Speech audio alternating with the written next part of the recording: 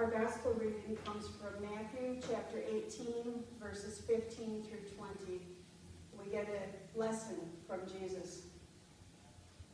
If another member of the church sins against you, go and point out the fault when the two of you are alone. If the member listens to you, you've regained that one. But if you are not listened to, take one or two others along with you, so that every word may be confirmed by the evidence of 2 or 3 witnesses. If the member refuses to listen to them, tell it to the church. And if the offender refuses to listen even to the church, let such a one be to you as a Gentile and a tax collector.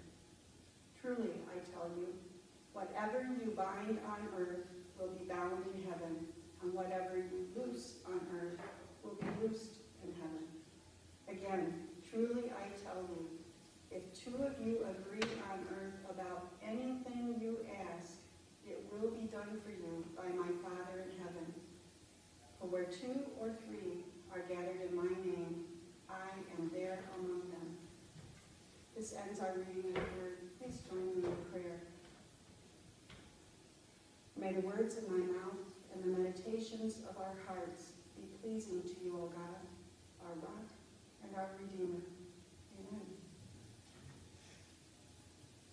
Do you ever find yourself the unwilling observer of a squabble between 2 friends or relatives?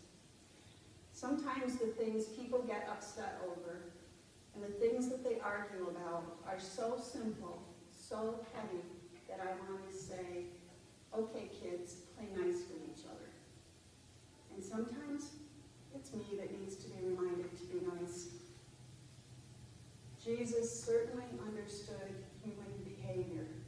Notice he said, if another member of the church sins against you, he knew it would happen. He knew we would do things to hurt each other and to anger each other. He knew it wasn't enough to tell us to love each other in the same way that he loves us.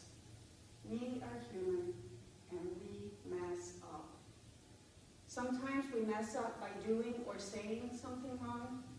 Sometimes we mess up by misinterpreting what another person has said or done. Regardless of which person is at fault, feelings get hurt, tempers can flare, and the little disagreements between 2 people can fester and infect an entire congregation.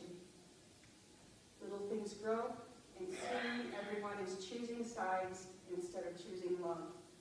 Before long, a church or a family or a group or even a few friends are torn apart with hurts so big they may never fully repair the rifts. In his wisdom, Jesus gave us a plan, a way to handle those times when there's an issue driving a wedge between us. It's such a simple plan, it almost seems as though he shouldn't have needed to put it into action in the first place. But in spite of its simplicity, it sometimes is very difficult to carry it out. It isn't always easy to go to a person who has said or done something that bothers us. It's much easier to take our complaints to a third party, to do some griping, spew some anger, and brood over our perceived injuries, rather than to be direct, open, and honest with the one that is the focus of our negative emotions. Initially, approaching someone to air a grievance is uncomfortable for both people. But when both remember the love they have for each other, the discomfort is replaced by appreciation, and problems can be solved. A couple of months ago, one of you put this plan of Jesus into motion right here. One of you, who I won't name because I didn't ask permission to share this story, called me and asked for a time when we could talk. This person was very careful in how the situation was approached, to be sure I would receive the complaint in love.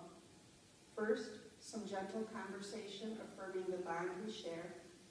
Then, after an atmosphere of love was established, the person calmly spoke about the issue that was making our friend comfortable. I was so grateful for the honesty and so appreciative of the trust that we could work it out that I was receptive to the critique. We both were able to share our opinions and explain ourselves. We finished our conversation and then parted with hugs. The entire time that we were talking, I kept thinking, this is how the church is supposed to work. I am so grateful that this person was able to come to me. I feel loved and honored that this is being dealt with in a healthy manner rather than taking complaints and concerns underground and creating grumbling within the congregation. I'm sure our friend thought very long and hard before calling to schedule an appointment. I'm sure the conversation was not as easy to start as it appeared to be. But I'm also certain that it was absolutely the right thing to do.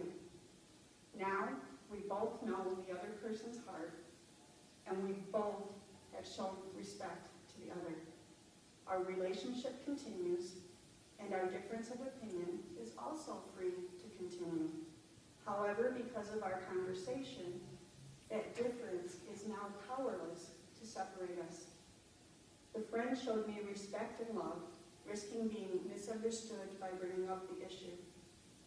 I respect that other perspective, and I love the person with that viewpoint. Following the plan Jesus gave us, our friend brought healing before things got ugly between us. Jesus was smart, really smart about human behavior.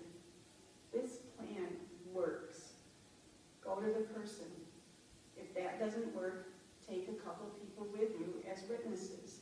Not as a gang to work them over, but as witnesses. And if that doesn't work, go to the church. The final step is a trick, though. Jesus said if going before the entire church didn't resolve the issue, then treat the other person as a Gentile or a tax collector. In other words, they're an outsider. Except here's the catch. How did Jesus treat Gentiles and tax collectors?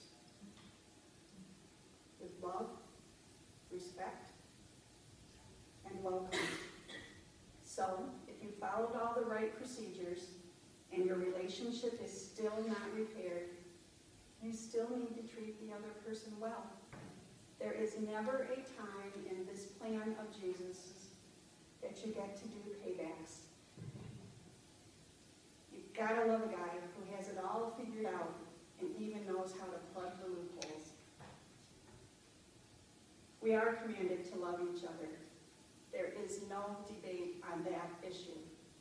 The problem is we're individuals with our own perspectives and our own ideas for the right way to do things. Because we're a diverse group, problems will arise. Thankfully, we have a model for dealing with them, so none of us needs to say, it's my ball and I don't want to play with you anymore. I'm taking my ball and going home. We have rules of engagement so that our fights will be fair. No choosing sides, just listening and loving and respecting.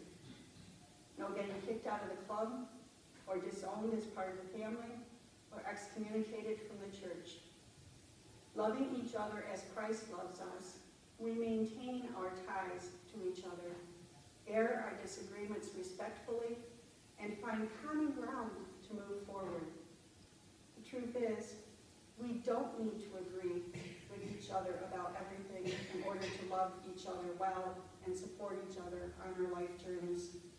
The diversity of thought is what creates the beauty of a church family, much like the diversity of fabrics in a banner, creating a spectacular whole. May we remember always that when differences arise, we have a formula for addressing them and a love big enough to embrace us as we move through that process. Amen.